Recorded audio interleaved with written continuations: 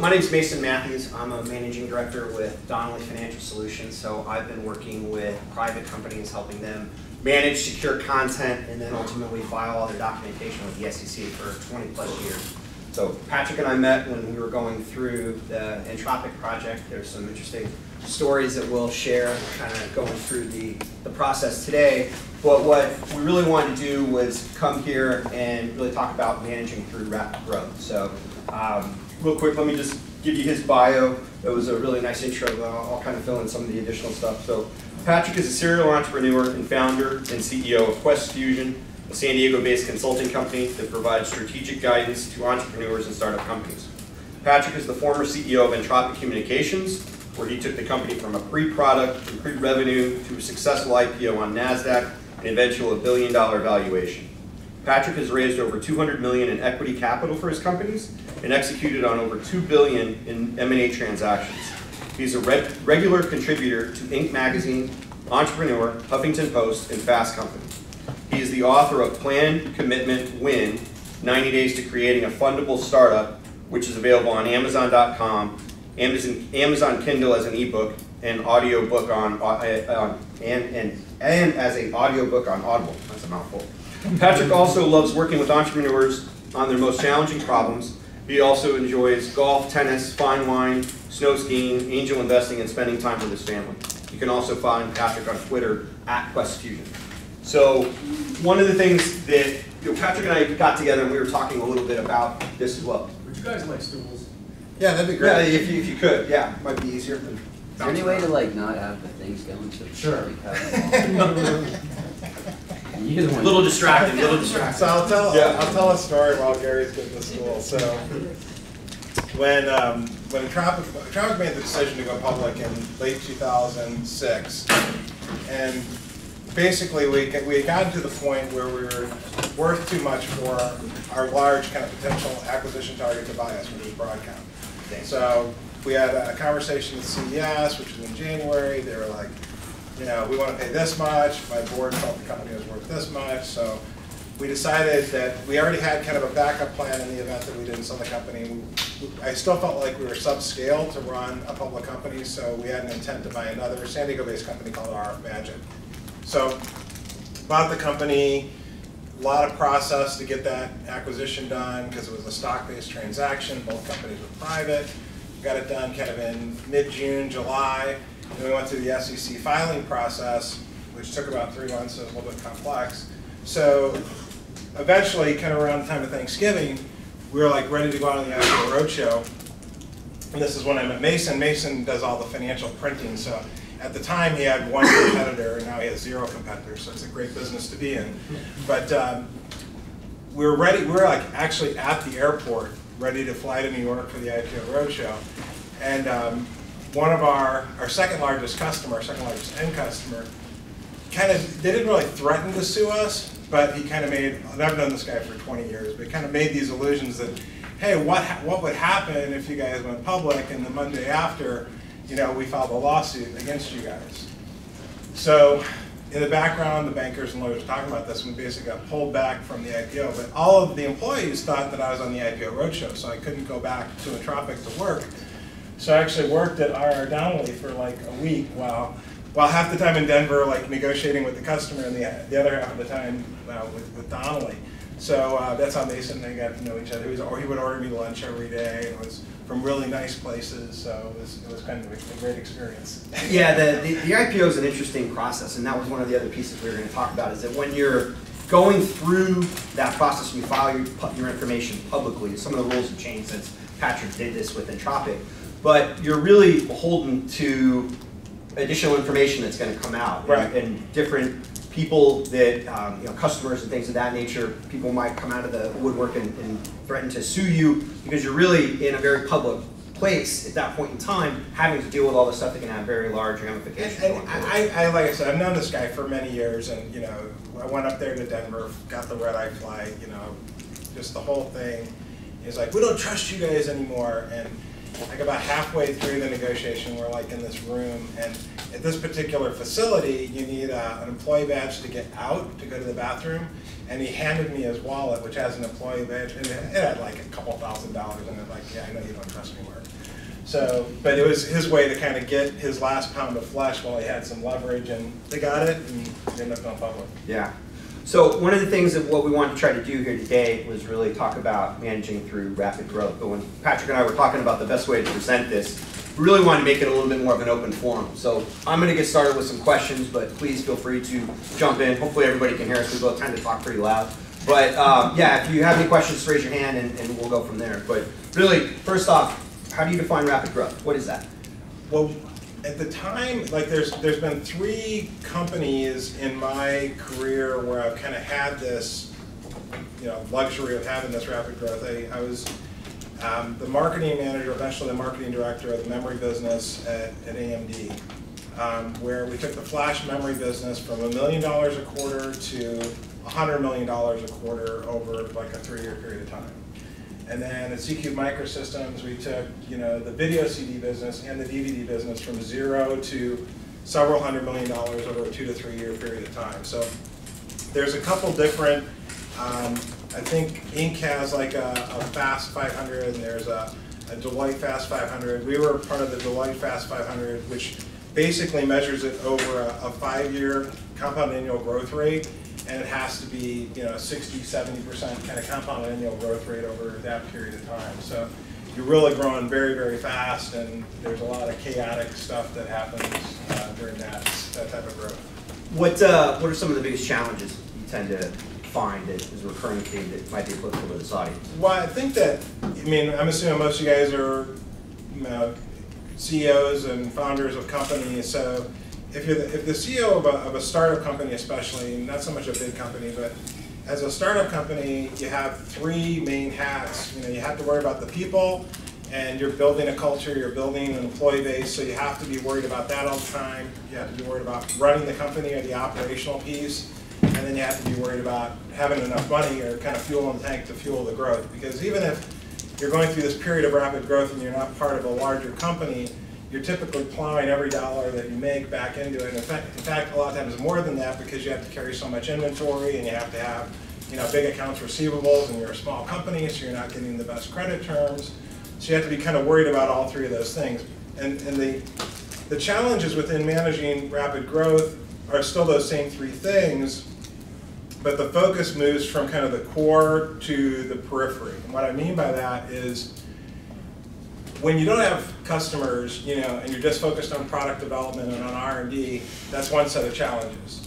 But when you start having all these customers and customer problems, you have a lot of problems on the supply chain side, kind of ramping production quickly enough, and on the customer side where they're complaining about stuff all the time. No matter how good things are, you're always going to run into problems. So you have to keep the product development engine going, but you're spending so much time out here that you have to do that, because otherwise the whole thing breaks.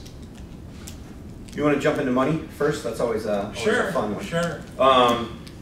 So based on what you've experienced with the different companies that you've worked in, what would you do differently now with the hindsight that you have in and around money? Is there anything big that kind of jumps out at you right out of the gate?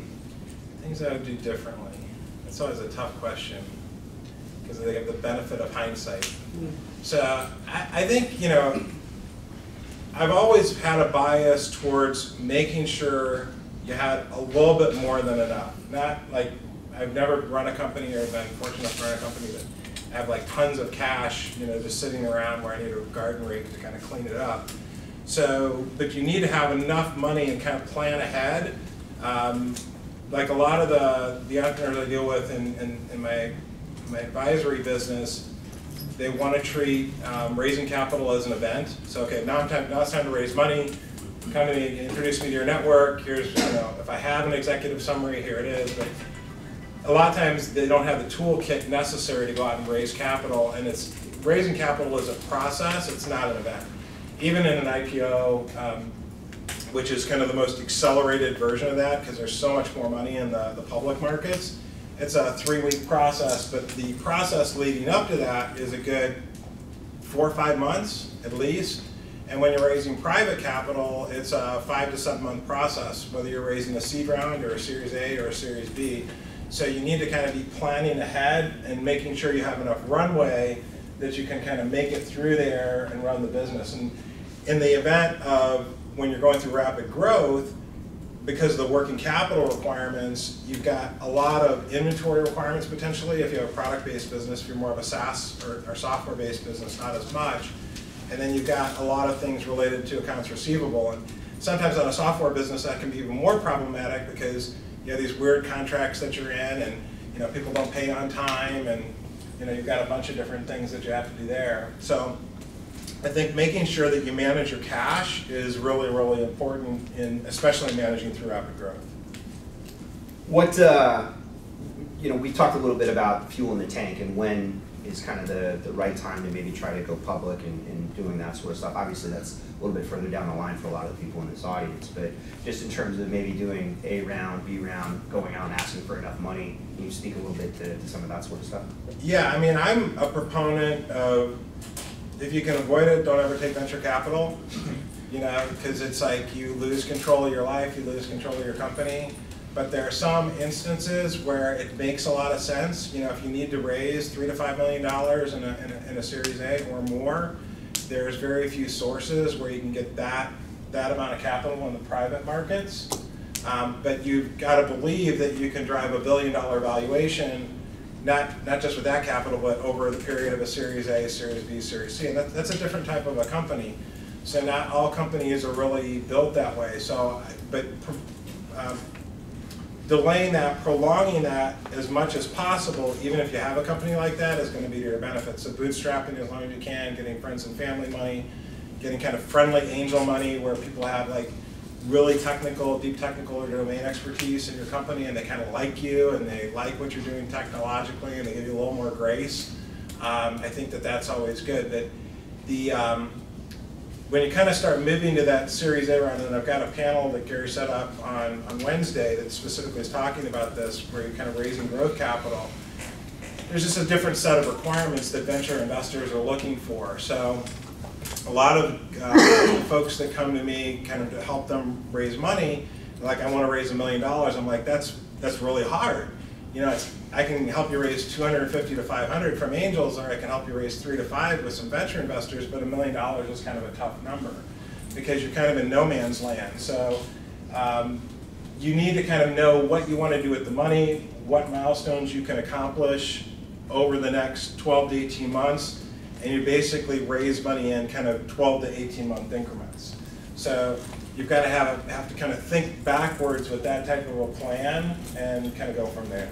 So on the milestones piece, and this is something a little off script of what we had talked about, but what happens when you maybe don't hit those milestones and you have to go back out and ask for additional dollars? That's always it's always a challenge that lots of companies have to face. It's real world activities. Maybe. Yeah, I mean, nobody ever hits all their milestones. I'm sorry, it just doesn't happen. And we all know that in order for you to have a growth company, you have to have hockey stick revenue growth. And I had this joke, I have it in the book, like hockey stick revenue growth, and I see these graphs all the time with people pitching me for investment. I'm like so excited to find out what the catalyst is that causes this hyper growth. And I'm completely disappointed, so I might as well put an arrow that says the miracle happens here. So in the book, I go through like 8 things that I've gone through that actually are catalysts, but it's one of those crazy things where you know that if you're in the right kind of market that does have the potential for explosive growth, there will be catalysts that make that happen. You know it will happen, but you can never predict it with complete accuracy.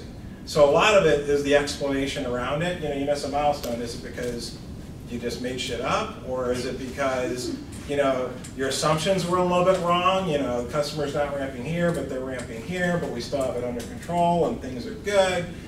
So doing your homework and knowing what the underlying catalysts or the underlying triggers for those things. And some of those things would be like, I need to have, if you're in a SaaS business, I've got to have 10,000 customers at this type of royalty rate or this type of licensing fee or this type of subscription level for me to get to kind of the next level of validation and proof around this market.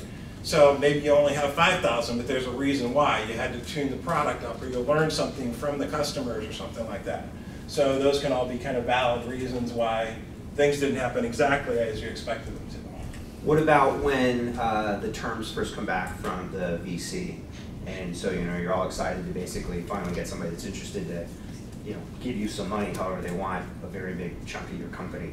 So maybe, is there a formula that everybody seems to use, or is there a better way to manage that? And then also maybe how much of a control from a board perspective they want to take? What's your rule of thumb on that? Yeah, I mean, typically, whether you're doing a seed round or a Series A or a Series B, you're typically going to give up somewhere between, call it 15 and 25% of the company for whatever amount of money you raise. So you kind of have to work backwards with the amount of money that you can actually raise, and kind of that kind of determines the valuation. So in a seed round, like I said, if you can, I see companies regularly raise 250, 500, even $1 million. I had a buddy of mine that's raised 1.2 million in seed financing in a a convertible debt offering versus a priced round. Now he didn't do it all at once. He did it over a 2-year period of time. But he's had people write him $25,000 checks, and he's had people write him $200,000 checks. So you do see that kind of happening. That typically doesn't happen once you do your first price round, which would be like a Series A. Anytime I've got an initial term sheet, I'm dancing in the hallways, because it's so exciting to have somebody's actually interested in investing in the company, because you talk to so many people over so many months and so many touches with these people, because their natural bias is to say no, especially venture capitalists. I mean, they're looking at hundreds of deals and hundreds of executive summaries. So then it's if you actually do get a meeting, they're looking for a reason to say no. Either this is a stupid business idea, or if it is a good business idea, this is the wrong person, or this is the wrong team, or whatever. So there's a lot of overcoming skepticism, and setting expectations, exceeding expectations, setting milestones, beating those over a period of months. And anytime I've raised private money, there's been 3 or 4 kind of significant touches, and probably half a dozen other kind of email touches and phone calls and things like that before somebody is willing to give you a term sheet. So when that happens, a lot of it depends. Have you done a price round before? If you've done a price round at a Series A, you want the Series B to be an up round. You don't want the A guys to get diluted, because then they're all pissed off. So a lot of it is, that's the most important thing, is let's make sure it's at least an up round, and that the people that have already invested are okay with what's happening going forward. When you kind of run into these write-down situations, which I've been fortunate not to be in those. I've been an investor in some of those, and I've been on the board of some of those. It gets very ugly. It's just it's a bad situation. It never works out very good. Sure. So, sometimes the company gets shut down. Sometimes there's a washout of the existing investors. Sometimes the existing investors, if they put more money in, they're kept whole. So it's never a real easy situation.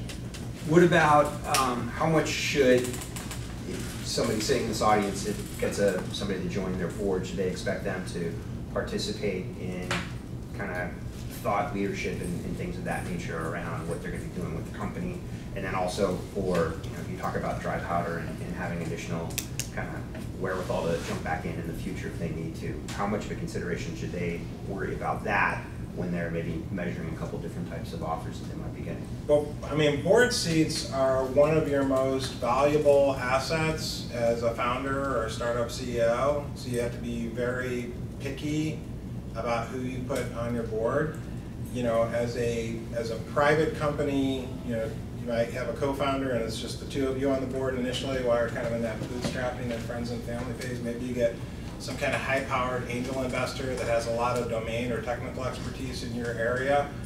Maybe you make them a board member, or maybe they're just a board advisory member. Typically, when you raise a Series A with venture capital, you are going to give up a couple board seats.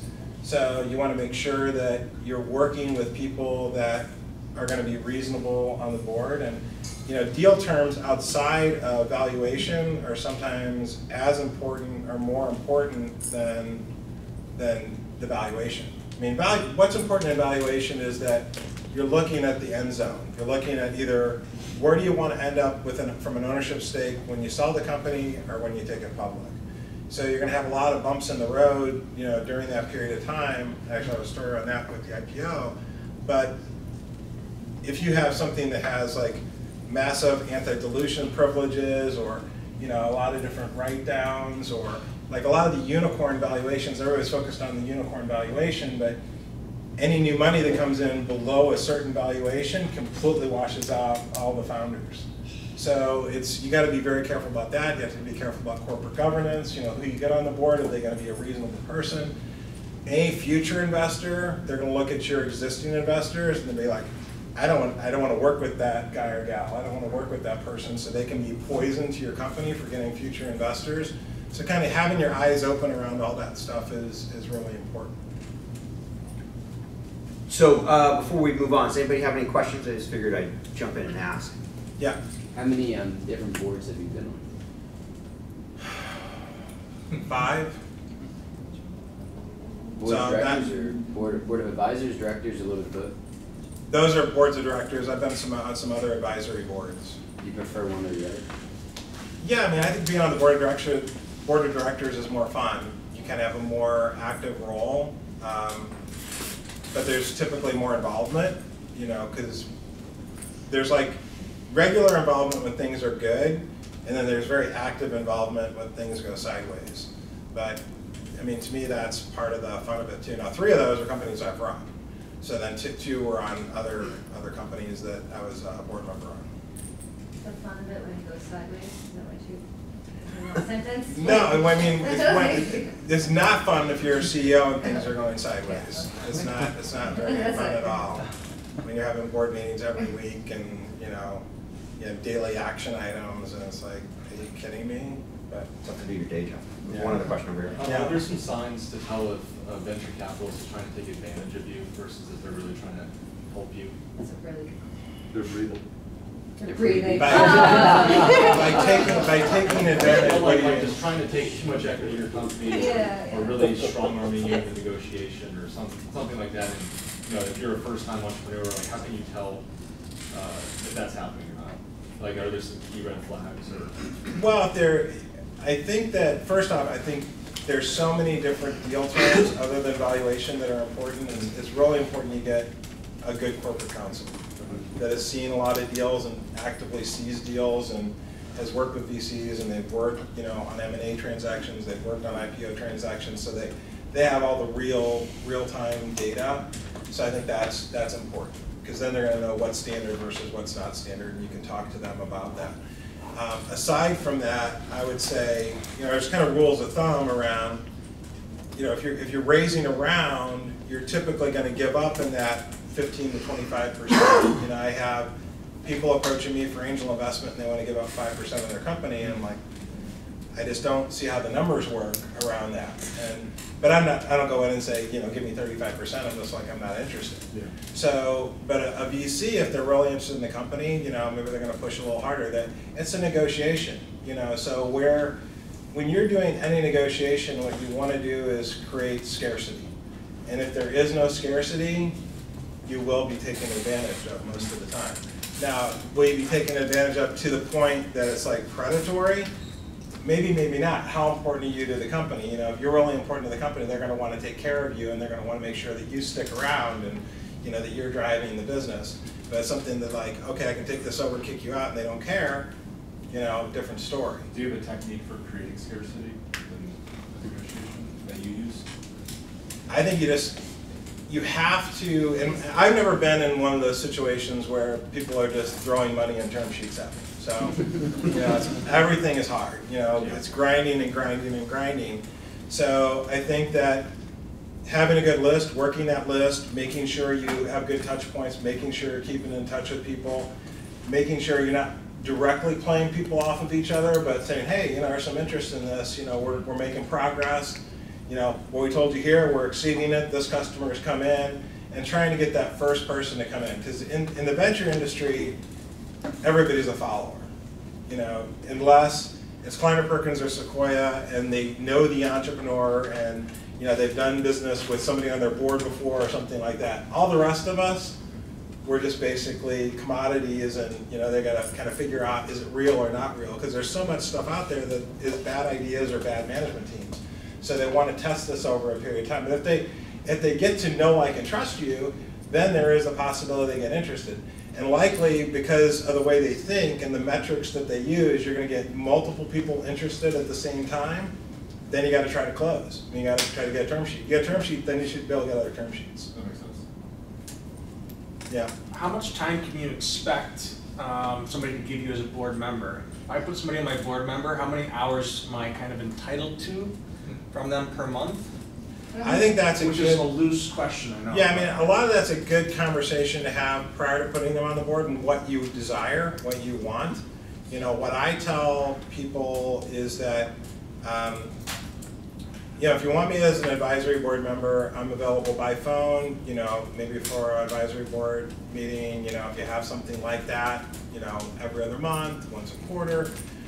Board members of private companies, you typically, you have some committee work, but the committee work is relatively light compared to a public company.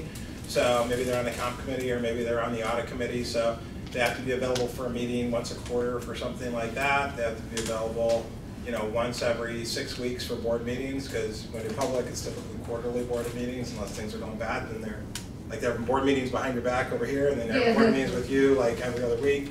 So that's the typical type of thing.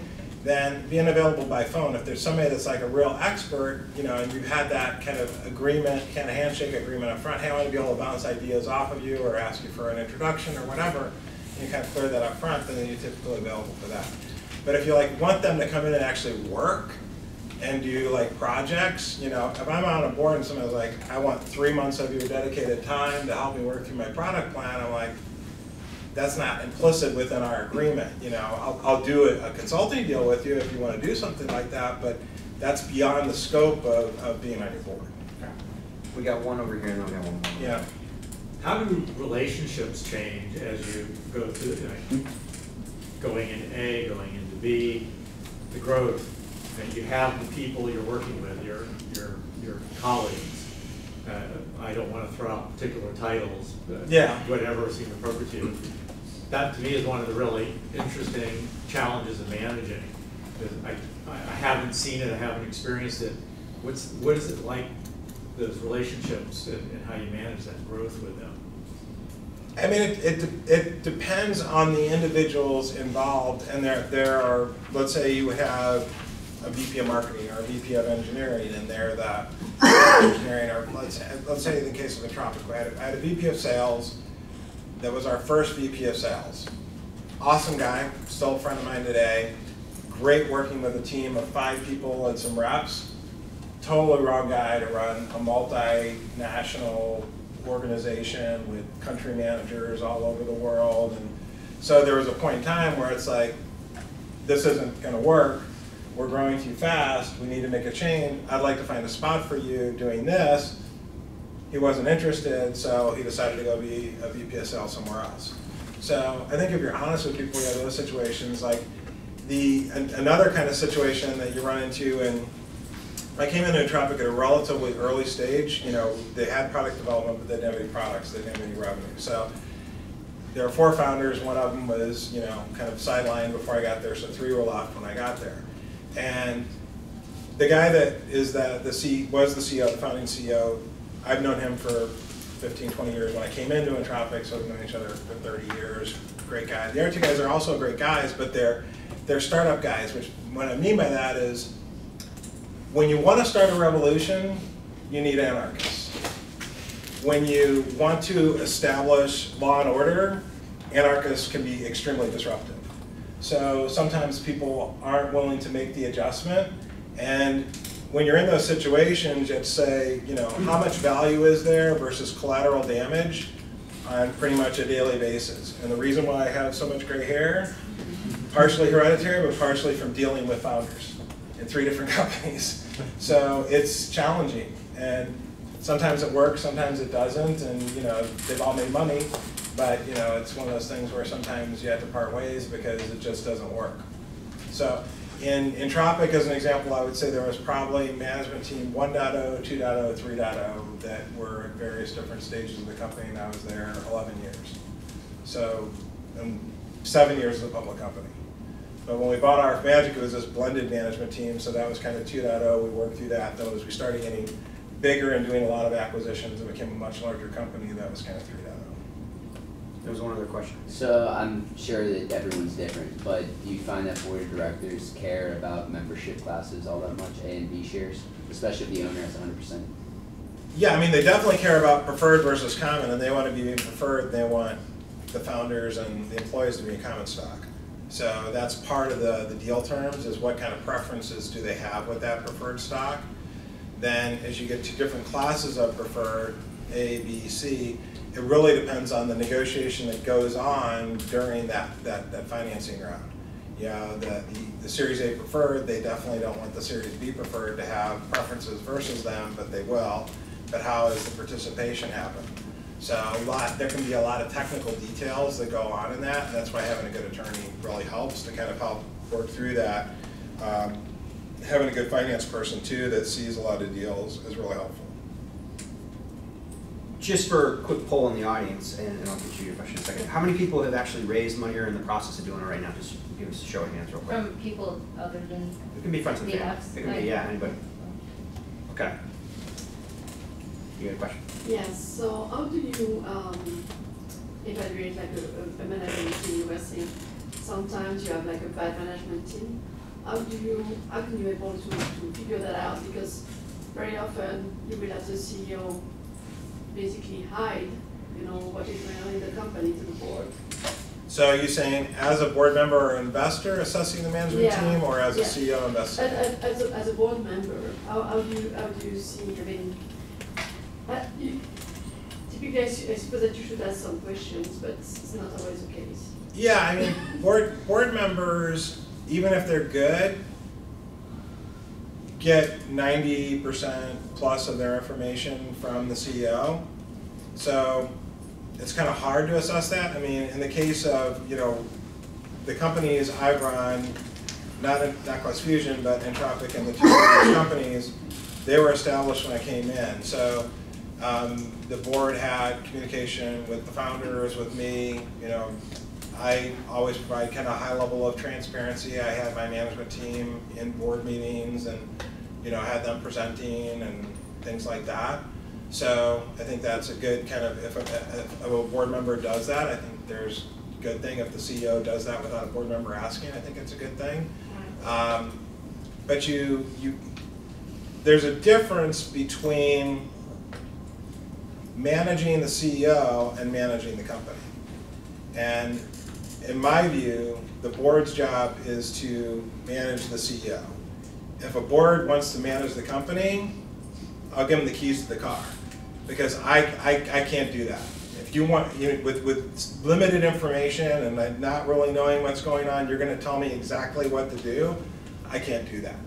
But you always get that testing period in the beginning of a company where it's like, they want a lot of information, so you write, you know, a 15-page memo that says this is why I did this negotiation this way, and get their confidence so they know you're not an idiot. And then over time that you build trust with them, and then basically there's still those friction times where, you know, there's never a right answer. You know, how do you defend yourself without becoming defensive? You know, it's hard. You know. My point is that, for example, I mean, and I've seen that in other companies. Yeah. I was an HR executive in companies, so yeah. I mean, I care about the people, and I've seen really bad things happen. Yeah. You know, down with those CEOs, and we see that with Uber right now, right? Yeah. And so I mean, you get people who are like CEOs, good business people per se. They can generate the revenue, they can do this kind of things. Yeah. But then they are destroying their company from the inside.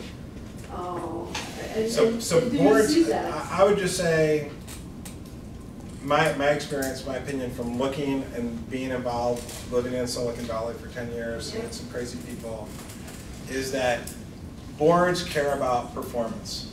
And performance is primarily about the top line and the bottom line. And if things are good on the top line and the bottom line, as long as somebody's not psychotic, they don't care. If they're going to be embarrassed by the psychoticness of the CEO, they'll fire the CEO.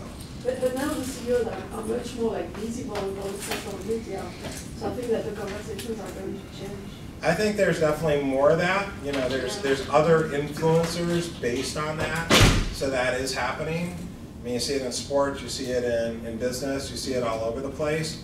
But you're dealing generally with a very homogeneous set of board members. I mean, 95% of venture capitalists are white guys, you know, and most of them, you know, are between 35 and, you know, 65 or whatever it is. So diversity really doesn't exist. It doesn't exist very much on public boards either, although it's getting better. But over time, as those shifts change, some of the things I'm talking about will change. But I'm just being realistic. What I've witnessed is that, you know, Henry Nicholas at Broadcom, the guy was fucking crazy. But until the numbers started going sideways, or until the board was like scared that they were going to get in trouble, then they finally took action. But he did a great job in many ways. He built an incredible company. Yeah, that's the, Yeah. Quite often companies get like to A rounds, B rounds at least, I think that's maybe your experience. They have one product, essentially. Yeah. And now, you know, at what point do you start dealing with, does there need to be a second trick? How do you manage that? It depends on how good the first trick is. Yeah. You know, if you're in the microprocessor business and you're Intel, I mean, they had memories before that, but Right. great trick, 20-year, 25-year trick, you know, packaged software, you know, operating system, Microsoft, great trick, you know, side trick of, you know, Office, the Office suite. But in the packaged software business, that was a pretty good run. You know, it was like a 25, 30-year run based on basically 3 products. You know, Qualcomm, based on, you know, CDMA technology, pretty good run. Many you know? products, though. Yeah, but that's unusual. You know, there's a handful of companies, Google and Search. You know, Google spends tons of money on all this other shit that doesn't really matter. But Search is what generates all the revenue, and they've got 85% market share. You know, after, I met Sergey and Larry at a Kleiner Perkins thing back in 2002, and Google had already been around for 5 or 7 years at that point. So, I mean, they've got a good 20-year run on search. You know, who thought search would be that valuable? You know, so it really depends on the company. How big is the market? How fast is the market growing? How much are you able to differentiate yourself and be able to kind of continue to generate a lot of cash by doing that? Most companies don't have that luxury. Broadcom was different. You know, Broadcom had 2 products initially. They had cable modems and they had Ethernet. But by the time they got sold to Avago, they were in pretty much every communications technology under the planet. So they did have to do a lot of diversification. Now, they did most of their diversification through acquisition, same way with Cisco. Cisco built up a company initially in routers, but then they did like 50 acquisitions of smaller companies and kind of went that route. So really, I think it depends. But in my situation, we definitely had to come up with some other products, and even that wasn't fast enough. Because there's just, the technology business isn't, and the chip business in particular, isn't the good business it used to be 20 years ago. It's much tougher. And there's a lot more consolidation going on. So it's really tough to build a chip company. In software business, I think it's still pretty good. But it's good to kind of get to revenue and get to initial growth. It's hard to scale in enterprise software beyond that because the established players are so big with the big companies that getting channels to market, getting access to those customers is sometimes tough. Maybe talk a little bit more about that with the operations piece and how, you know, is there going through rapid growth, just focusing in a little bit more on the operations to kind of address some of those issues? Well, I mean, even as a CEO, you have to go where the problem is, even if it seems like it's the minutia. I remember the situation in Entropic. We're ramping our business, and you know, our suppliers didn't believe our forecasts, and our forecasts ended up being under what the actual volume requirements were. So we're constantly on the phone with TSMC, which is our big chip supplier, and Amcor, our big packaging supplier. Amcor has this problem, like we can't get enough substrates. It's the thing they put the chip on top of before they put it in the package. So I'm getting on the phone with them. First, my operations guy gets on the phone with them. I'm like, who's the substrate manufacturer? And they're like, oh, I don't know, we gotta look it up. So they'll look it up and we're like, Tim, let's get on a plane, let's go and meet these guys. See if we can kind of get some more substrates. So we show up this place, and they'd never seen anybody like us. We were like gods to them, you know, people that we're so far down the food chain, they're like, they've never met people that are actually sell products. So we're like, hey, we have this problem, can you help us out? They're like, sure. You know, problem was solved like in a week. Whereas if we would have just dealt with Amcor, it may not even be solved today. So you've got to jump on those things. You've got to say, where's the pain point, and what does this mean to my business, and where is this causing a problem? And it might seem kind of stupid to, like, you know, go on a 14-hour flight to meet with not even your supplier, but your supplier's supplier. But sometimes you have to do that if that's where the problem is. Same way with customers. I mean, if a customer, maybe they're even a mid-sized customer, maybe they're not your largest customer, but they can destroy your reputation, you know, you got to go out and meet with them and find out what the problem is and give them FaceTime. And, you know, I'm a proponent of giving updates even when there's no update. You know, I get on the phone with a customer and it's like, they're so upset that, you know, it's like, I get on the phone with them the next day. Hey, I'm just to update you that we're still working hard on it. We don't have a solution yet, but we're focused on this and we're going to solve this problem. It's not even an update, but it makes them feel better because they know that I'm thinking about it. It's a thoughtful act. What about, back to Gary's point in diversification of your product? Do you worry about becoming, you know, a mile wide and inch deep, as opposed to having more focus on, you know, maybe a second version of something that's coming out, different iterations of that? Yeah, I mean, that's a big topic. Let's see if I can boil it down to, I think as an early stage startup, I'm not a proponent of, you know, going after these large horizontal markets where you're, you know, going to have a 1% to 3% market share in this multi-billion-dollar market. I don't think you can win that way. I've never seen a company win that way. I think you got to carve out a target product market segment where you can have a dominant position, get 70, you know, initially 100% market share, and then maybe end up with 70 or 80% market share over time, and then island hop and get into adjacent markets, either adjacent products or adjacent markets over time, but build off of that base. So when do you make those hops? It's when the baby's not going to die anymore. You know, that you don't have babies and toddlers that need care and feeding every single day. Maybe they're like teenagers, so you know, you still need to watch them like a hawk, but you can actually have more babies, you know, and do other things. 5 in a row. Exactly, that's hard. And it's hard for somebody that's a great parent. Yeah. You know, but if you're like, okay, this is the first time I've raised children before, or, you know, started a company before, that can be really challenging. And that's why I think also why Broadcom was very successful was when they did acquisitions, the CEOs of those companies stuck around. You know, the Henrys incentivized them and did the right things and let them kind of run their own show. So, I mean, he was in everybody's face, but at the same time, he had very capable managers that were running those adjacent product lines. So maybe talk a little bit about that just with the last couple minutes we've got here. Just in terms, you know, I've heard you talk about this a bunch before, that, you know, building companies is a team sport. So as you start to bring on additional people to raise these children, how do you think about doing that and keeping the culture kind of the same? I've heard a number of different people talk about it, but I'd be interested in your perspective. I think it's like the schizophrenia of being a startup CEO. You know, you want to spend and invest a lot, but you also want to be super frugal.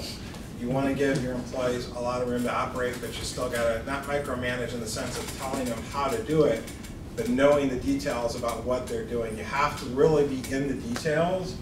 And, you know, there's that delicate balance. You know, when people say, what is your management style? I say it's situational. You know, if the house is burning down, I'm grabbing a bucket and hoses and, like, you know, we got to put this fire out. Whereas if you're building houses, it's a different type of management. So it really depends, you know, and it depends on the people. And sometimes it even depends on the people on a certain day. You know, maybe Bob is like this on Wednesdays and Bob is like this on Fridays or Monday mornings, and you got to manage them differently depending on what day of the week it is. Mm-hmm. Now, as you go higher up in management instead of first line management, you don't run into those problems as much. But I was a first line manager for 7 years before I became a manager of managers. And you see all sorts of crazy stuff. I mean, it's just, but you just deal with it, and, you know, you figure out what's going to work and what doesn't. So, like, we're very, very small. We've been doing it for years. There's like 3 of us, and need to hire or bring on some people. But what I tend to find is I spend all this time training them and doing them stuff, and then they don't really do. So like, how do you realize when it's you're just better to just do it yourself, and when you're better to waste your time training people that may or may not do? Like, is there some, like, I don't know, something? Well, there's this old that joke, you like just- if you point the finger at somebody, there's 3 pointing back at you. So that's why I point at people like this. So a lot of it's like, what is this a consistent problem? If it's a consistent problem, is it you or is it them? That's hard for me to tell. So is it like, are you not letting go, or you're Well, hiring just the because wrong we're people? small and Or we're scrappy, and and people, if you don't pay people, then, or you pay them in commission, you know what I mean? Like, so if they're It's all hard. gung ho and they're like, oh, and so they tell you, I want to do this, and they waste, Yeah. literally waste your time, which I say to everyone, please don't waste my time. I don't give 2 shits if you do this Yeah. at all. Like, Yeah. I want you to call. I don't call people if they don't call me back. Like, but I'm just wondering at like what point. Like, should I just be like, you know what, screw it, I'm just gonna keep doing this myself because we're moving, or? Well, you have to scale. Not So until I you, can pay, yeah, like- when you're scaling the company, you've got to say what are the skill sets that I need to bring into this company? What do I need to get done? Work backwards from that. What are the skill sets I need to accomplish that? Is this going to significantly is this a part of my differentiation? Is this part of my sustainable competitive advantage? Is this part of my unique value proposition? If it's that type of a core competency, you hire the person. So you find the right person that has that skill set, you bring them on board. Hopefully, if you're a small company, they don't need a lot of training. They might be a little bit of a mercenary. But hopefully you're able to at least hire for culture a little bit. Because if you don't hire for cultural fit with the ability to work with the team, you're going to end up with a bunch of psychotics. And then you have 100 of them, and then you're out of control. Yeah. And that's most It's companies. like dating, basically. So, yeah. Bring someone on. Yeah, Go on a few dates, you you basically, see how crazy they when are. I'm interviewing executives, I meet with them at least 4 times, plus talk to them on the phone. I meet them at dinner, I meet them at breakfast, I go do That's a something good rule of else. I'm thumb, like, like- would I put this person in front of a customer? So all of those different things, just to see how they are, and is this somebody that I can work with? Because I need to be able to work with people.